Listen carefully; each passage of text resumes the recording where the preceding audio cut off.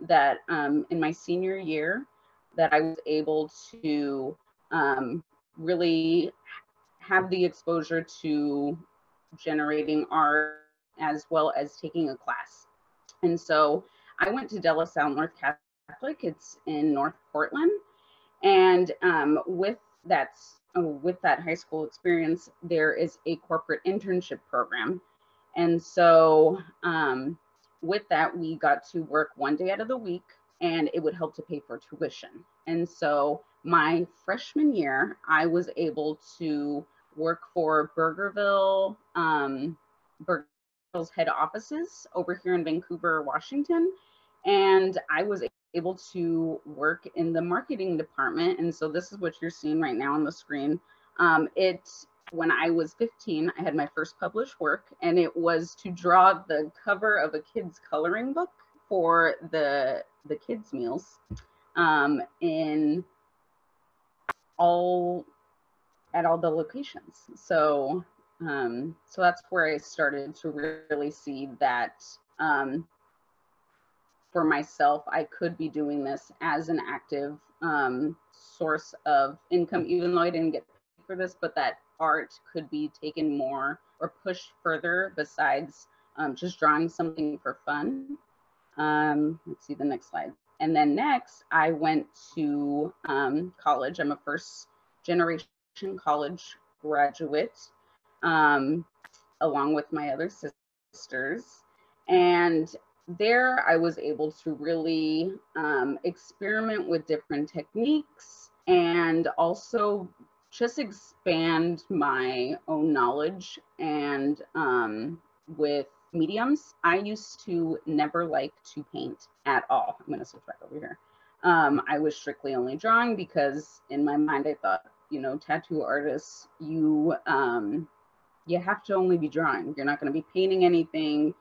These things aren't really needed. So I was very, I had this tunnel vision to what I wanted to achieve. And so it wasn't until college that I was able to, you know, broaden my view and experiment more.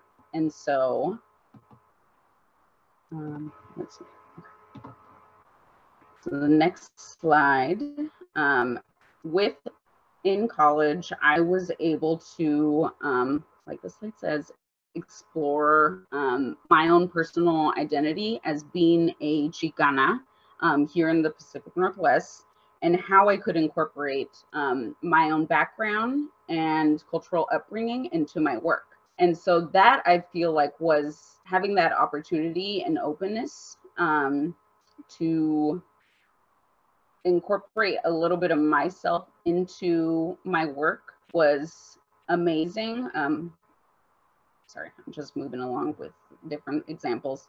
And I really based it off of family portraits. You know, as a Latina, as a Chicana, family is so incredibly important. And I have had the privilege of having a super supportive family-based system and foundation to be backing me up along the way.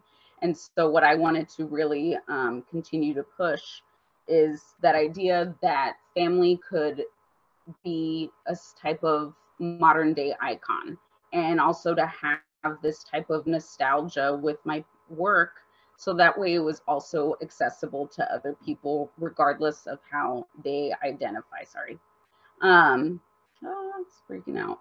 And then you know, once I graduated, I was able to also you know, I took a break afterwards because I didn't want to continue making pieces for the sake of an assignment. So, and I felt kind of burnt out after graduating, which I feel like any creative, regardless of the medium, would experience at some point, especially when you're like in, you know, production mode essentially for years on end. And so, so I took a break, and then eventually I was able to, you know, create more things that I was also excited about, especially with content wise. So what you see here on the left, it's a Harry Potter collage and then a Pokemon theme one. These were both essentially gifts for my young nephew at the time, just what do you call it? Just taking some of his like at the moment like interests and making pieces of art that he could also have. There were birthday presents, and so in lieu of giving him a toy, I am the art giving tia in my family. So I've done my best to try to be a role model to him, and also, you know, expand his own view of the arts, and also try to expose him to different artists as well. And then there's just more examples of other pieces I've done for my best friend's nieces. One of them loves Nicki Minaj, so incorporating a little bit of pop culture in there. And then on the right, her other niece loves dinosaurs, so she created that piece for her. Does anybody at this point have any questions? Thank you. Thank you. Feel free to send it in the chat or unmute yourself, ask, whatever. Just want to make sure I'm also not going too fast for anybody.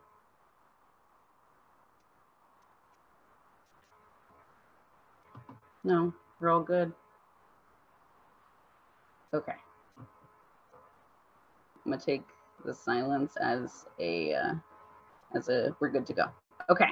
So for the longest time, since my artwork is so personal, because, you know, family portraiture, I never considered selling my work, or I only thought of just displaying it, and again, leaving it up there. People can absorb the information, see how they receive it essentially, and just appreciate it from not a true experience or being able to really relate.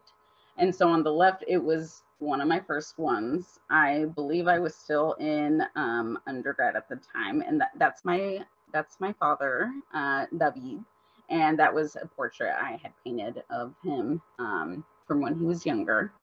And on the right, my sister, Dr. Catherine Rodella, she is truly the one that really pushed me to start selling and to see how the pieces that I make, that people could, you know, treasure that in their own. It doesn't necessarily have to be that somebody is buying a portrait of my family, which would be, you know, while I would appreciate that, it's kind of strange. Yeah, so she was also pushing the idea of making my work even more accessible and being able to incorporate my own culture and our background into pieces that, you know, up here, you know, living in the Portland metro area, it's not the most diverse of areas. So these are just more images of other events that I've done pre-COVID. And so yeah, and so once I also started to see that there was a true market and that people started to appreciate the representation with my work and myself, I really started to see how powerful that was for others to see, because especially with my own experience, I didn't have that type of exposure or true sense of representation, be it with teachers or also just seeing like other young artists that I could also relate to. And so that's also a huge part of like a mission with my work, is that I want to make it accessible and also something that people could connect to as well. Next, I've also done like private commissions, which, you know, doing those events, you start to meet more people and you get to connect with them. And, you know, by networking, that's a huge thing that I believe that I wouldn't be where I am today if it wasn't for networking and getting to know people and really pushing myself, you know, to throw myself out there and kind of be confident behind that. So these are just different examples of ones that I've done with the reference photos. Ooh. And then another thing that I've also had the opportunity to do with my work outside of tattooing is get commission for these pieces through the Regional Arts and Culture Council. I'm not sure, I'm going to switch back over here, if anybody is familiar with that organization or not. So just to touch a brief overview about that organization is that they are in charge of placing artwork into all of the county buildings. So be it with the Portland building or the new health building that is downtown Portland on Broadway, the Gladys McCoy building, those are, and even the courthouse, they are in charge of curating essentially the pieces of work that go into those buildings. So that way it also helps to expose people to artwork in places that are not just a gallery setting. So with these ones, I'm going to switch back. So the one on the far left is one, all three of these actually are commissioned and are in county buildings in Portland. I once again was working with the content of family and kind of having that type of little nostalgia. The two on the end, so the one of the little girl and the one of the little boy looking out of the window, those are in the Gladys McCoy building on private patient floors. And then the one in the middle is actually in the Portland building. So where Portlandia is, that is where that painting is now hanging. So yeah. Then I've also done some logos by meeting people. I know Diana, she is the one that really also helped to connect me with these different organizations and also events to produce pieces of work that are also very different and also would try to kind of change somebody's perspective as far as what a logo can be. So it's not just like a little icon that is just like just in the bottom corner. It can also be an entire piece. And then does anybody have questions right now? I just want to make sure I'm also at a good pace. Good. Okay. Next, navigating, you know, how to keep producing work and be productive in the middle of a pandemic. It definitely has been a struggle, especially last year with everything shutting down. And for my work, especially as a tattoo artist and also having done all of these events, it's a lot of interpersonal work. I definitely depend on, you know, being there with people and just interacting with them in general. And so luckily, you know, pointing back again to networking, I've been able to develop these connections with people. And I was able to make, you know, in April of last year, the farmers market poster for St. John's.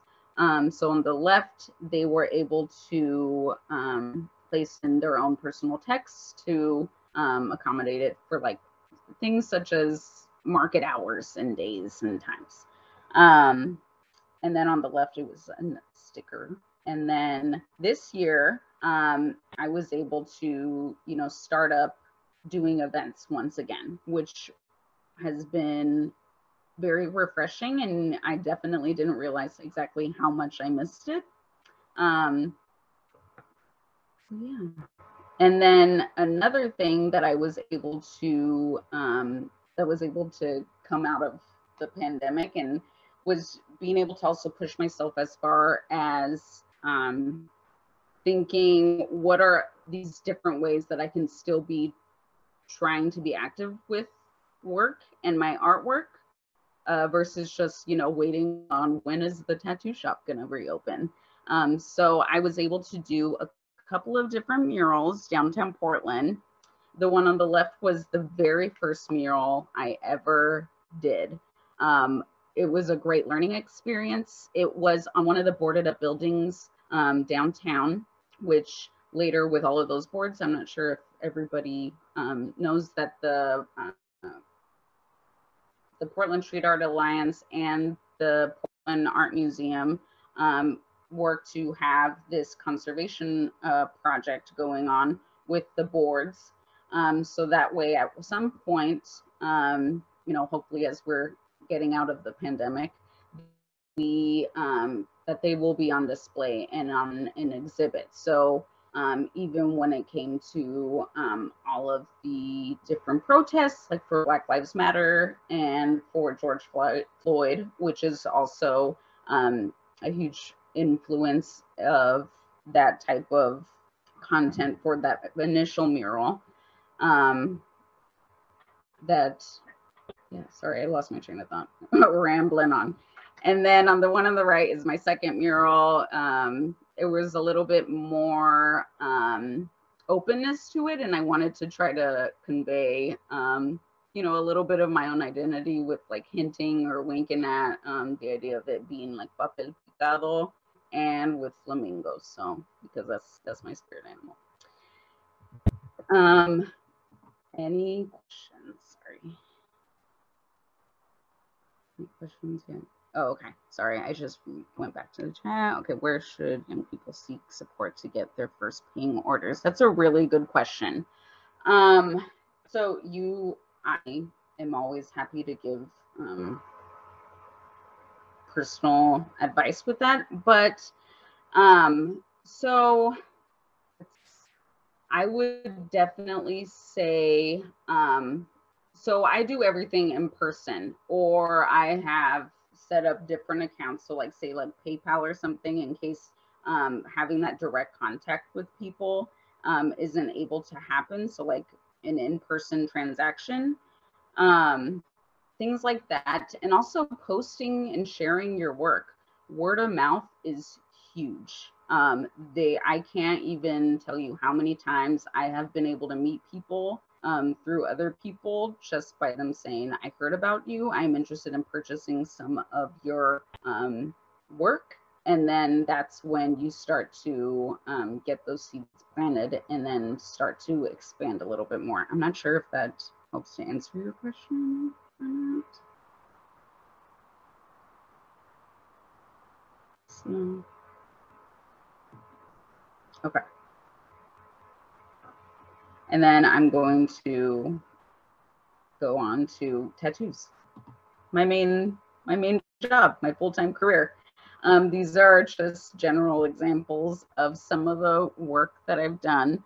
Tattooing, just brief, in Oregon and throughout the United States. Each state has very different tattooing laws. In Oregon, it is by far one of the strictest in the nation. So I am always telling my clients and also young people that are interested in getting a tattoo, it is the safest place to get tattooed. I have to, just general examples, I have to be certified in first aid and CPR. I have to know enough about people's blood, so blood pathogens, and why exactly it is dangerous to have these certain exposures when it comes to other people and their own personalized germs. And yeah, super clean. And yes, so just to touch on a little bit of these tattoos that I show. In the middle, it's my business card. I branded it as being a type of loteria card and having me be the face of it. And on the top left, the little angel, that is the very first tattoo that I ever did on anyone else. And that's on my mother. She definitely pre-committed years ago before I ever even started to really get serious about tattooing. And she said that she would be my first client ever. So that is on her. And then on the far right with the apples, it is a cover up. Friend of mine from high school got in touch and trying to turn something that originally he wasn't very happy with into something that he truly loves. And then just other different pieces. A lot of my tattoos, it tends to lean towards the more painterly side. or so what it's been described as. I still get very awkward when it comes to describing my work. I don't know if I'm ever going to get grow out of it, just because it's like I don't know how to describe it. And then that other one, the muñeca, that's on myself. I tattooed that on myself. So yeah, so I try to play around with different content as also in my tattoos, be it with, you know, Chicana or Chicanx, very forward content, as well as with pop culture and doing my own twist on that as well. And a lot of the prints that I sell, and amongst other things, they also help to as a bridge into tattooing and with those designs. So things like the Selena and Frida, those are available to be tattooed. I try to also make it so that tattoos are accessible when it comes to a variety of ages and people, because obviously here you have to be 18 and over to get a tattoo. But even for people that say like the artwork, but they but a tattoo is just too much of a commitment, they can definitely commit to getting a print or any other you know, tangible piece of artwork. So yeah, so that's my little blurb. Are there any questions at all, be them tattooing related, other things, if you have any specific technical ones? I'm gonna stop sharing my screen and I'm gonna just go back here. Has anybody thought about getting a tattoo? Are they scared? I know sometimes parents, mine at first were like, don't do it, but here I am. Hi, Rebecca. I know I joined in halfway through your session, and thank you again for sharing. I think I saw there was a question from Laura. Students who you these amazing arts to? Oh, okay. I didn't see that. Thank you for pointing out. I have students that can teach these amazing arts? So, no, I don't have my own little mentees. I have, when it comes to actually teaching art, I know that is something that my family has always told me that I should be a teacher when it comes to art. And I am always happy to do that and to give advice. I think especially with the pandemic, it makes it really difficult because a lot of it, I'm so hands-on when it comes to work. But I think I'm definitely, you know, broadening my perspective as far as wanting to teach some fine art or like painting or drawing, just anything like that. You know, especially being an angsty teenager at first, when a lot of people would say, you know, you need to like be teaching art, you need to be doing these, you need to have a very structured and contained sense of what art is. And in order to be seen as being serious or being professional, whatever that actually means, I didn't want to do that. So for the longest time, I was like, I don't even want to teach. I don't want to even go near that. I am too headstrong about doing my own thing and having people accept that. Yeah. Any other questions? Has anybody taken any art classes? Or does your school have a pretty developed art program, or is it something that you never considered about taking an art class? Oh, that's great. Yeah, that is extremely important. And I'm sure that a whole bunch of people really appreciate, you know, you being the one to actually push for that and also to do it. I know when I was younger, I didn't have the skills or the tools to, you know, really push for an art program and also going to a school that was pretty new at the time. Also, it wasn't in their means to essentially have it. So that's great. A 1 point perspective, yeah. That's great. I have a question. What is you're welcome. What is your favorite piece that you've done over the years? Like in general or tattoo wise, like anything. Oh man. I think I have a few. When it comes to actual paintings, I don't think that I have a specific piece. I like gifting and surprising people with my work, just kind of like kamikazing them with art. And if anything, it sounds terrible, but I like to make people cry with my work. And of course, you know, tattoos, that just naturally happens because of the like physical pain that happens. But yeah, I would say just anytime I'm able to surprise somebody with a piece, especially when it has to do with a portrait of a loved one or anything like that, I think seeing that somebody is truly touched by my work, because you don't get that a lot. You don't get to see people's initial reaction. You kind of like throw your art out there and it's just out there in the world. You don't get to interact with people or have that immediate reaction from them, and to see that truly genuine reaction is always really refreshing and great to see. It's a great ego boost. When it comes to the tattoos I've done, just because it was my first one and it was such a special experience to have, and to see how supportive my parents are, I think it would definitely be a tie between tattooing my mom and also my dad. I've been able to tattoo both my parents. Took my dad a little bit longer.